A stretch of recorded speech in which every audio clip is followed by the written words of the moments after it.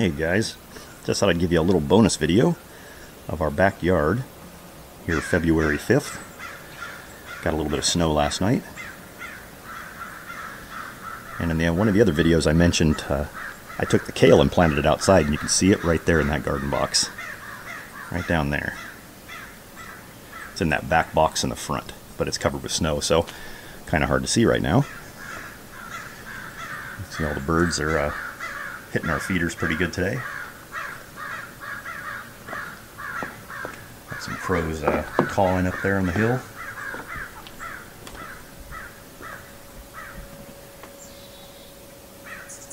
Yeah, this last week we were seeing the almond tree back there, and this peach tree here, and our almond tree over there, as well as the nectarine right here by the feeder. They were all putting their buds out for spring. They were getting the buds were really swelling up, and I was worried that they were gonna get wiped out, but they didn't break. You know, the buds didn't break open, so I think they're going to be okay. So I hopefully will get a successful fruit set this year in our yard by having this late cold snap.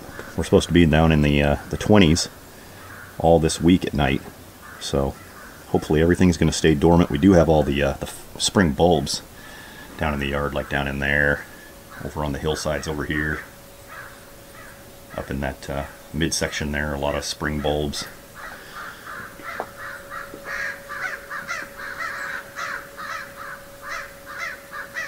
Oh, those crows are sure noisy today. Alright guys, this has been the update for the outdoor panorama. Alright, talk to you again. Bye.